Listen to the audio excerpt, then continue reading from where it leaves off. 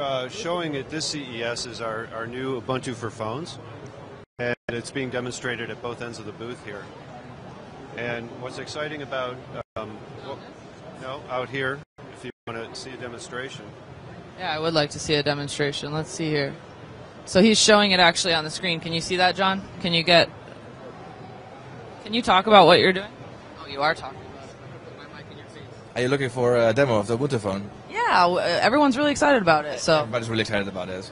Shall I start over again and just show you the demo over here? I would really like that. So this is the new Ubuntu OS, correct? Yes, it is. Well, it's not a new Ubuntu OS. It's the Ubuntu OS running on a phone now. Right. Got it. Ubuntu for phone OS. It's Ubuntu for phones, exactly. It's Ubuntu running on phones. Let me set it up for you. 1 second. He's just making some last-minute adjustments before the demo. Greg, are you excited about this new OS for the phones? Yeah? Me too. Super excited. Here we go. So, have you seen it before? I haven't. This is a first for me. Not at all. I'm an Ubuntu Phone OS virgin. Okay, then we're going to solve that. Okay. Nice. I like the wording there. There you go. So what you see over here is the welcome screen of Ubuntu. And there are basically two important things to notice over there. One is that you see a visualization of your personal life, which builds over time. So it's very unique to every user and very unique to me. The other very important thing to notice is that there are no buttons, so no hard key buttons, no soft key buttons. And the reason for that is that we have designed the experience such that the user can use every edge of the screen to interact with the device. It allows much faster interaction and much natural interaction rather than a phone with all kinds of buttons on it, right? So, for example, when I would use the left edge of the screen, I can go immediately to my favorite apps, right? So we have seen that people have many apps, but they use 10 to 15 apps most often. And that's exactly what the launcher does. So I can put my favorite apps in here, Facebook, gallery. I can go to the camera, for example, the phone, or I can go and unlock the phone basically to my home screen. So very quick access. These are the home screens. This is basically all my stuff. This is my apps, my calls, my content. I can go and swipe sideways, basically to go to my contacts, go to music, go the other way to all my apps, my running apps, my installed apps, and videos. You see that? So if I want to go, for example, now to a native app, so we both have native and web apps. They're sitting side by side. So for example, Facebook over here is a web app. It uses all kinds of core components of the OS. So for example, when I go to people over here, you see that one of the contacts just has a status update on Facebook are completely integrated, even though it's from a web service, so that's all full integrated.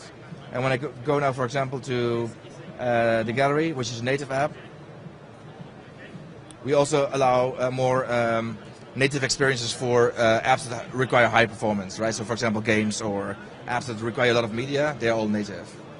One of the core principles here is that we wanted to optimize the whole screen for the content. No controls that are in your face all the time. I just want to see my content. So over here you see pictures. When I start scrolling, even the header goes away, right? So I just see my photos. When I scroll back, header is here. I go to photos, see a different view, go to events, have a different view again. When I open a picture now, for example, I see a picture here. There's still no controls, and for 80% of the time, that's fine. Like 80% of the time, I'm looking at photos, right? 20% of the time, I might want to do something with it. So, for example, I want to share it or want to edit my picture, and that's basically what the bottom edge does. So I use the bottom edge to reveal those controls.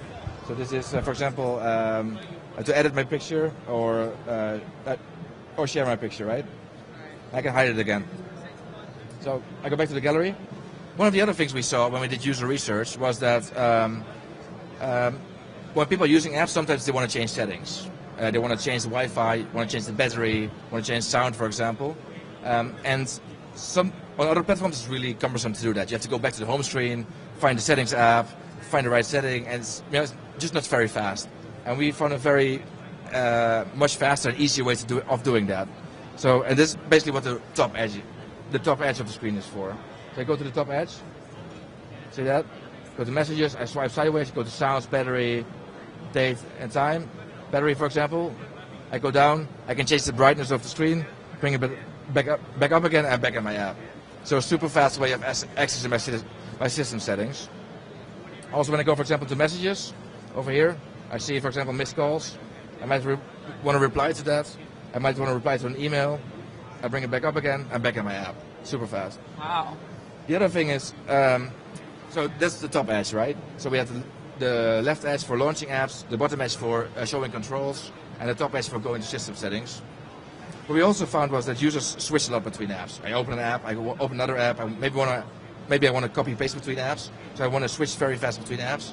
Rather than doing like a double tap or whatever, which is always a bit flaky, we found a much faster way of doing that, which is using the right edge of the screen. So for example, over here I have the gallery app. When I use the right edge of the screen, I go to my Facebook app, see that? And again, I go to my Notes app. And so these the last used apps? Is that why it's like a carousel, actually. So when I open another app, I swipe from the right, I go to my previous app, basically, right? So I launch a new app from the left, use the right edge to my previous app, and by that, multitasking and switching between apps is super fast. Using left edge again, go to the home screen, and I'm back. So I love this. When is the first time that I can put this on a phone? When? So we're hoping that we'll have a version available later this year. And what will it be compatible with? What are the system requirements and the hardware requirements? Right. So we basically have two. Ubuntu stretches from low end to high end. So for example, on the low end, now it's running on a dual core 1 gigahertz. It also runs okay on 512 with 1 gigahertz basically. So Ubuntu really can target the mid to low end devices. We also have a converged experience where the Ubuntu PC experience can run from a device as a desktop basically from a device, and that's basically the high-end solution. So we have Ubuntu phone, and when you dock it, basically you get the PC experience on a big screen. That requires a more quad-core processor basically.